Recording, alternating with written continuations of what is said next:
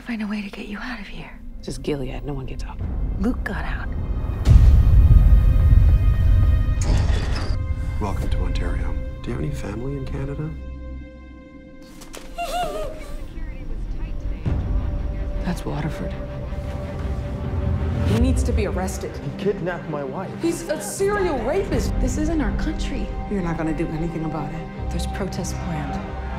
Hey, Waterford. Commander Waterford, if you don't mind. And you are? Luke Banco. You raped my wife. I have some for you. Maybe you can get them out. I thought that package was gonna have like C4 in it, something to make Gilead go boom.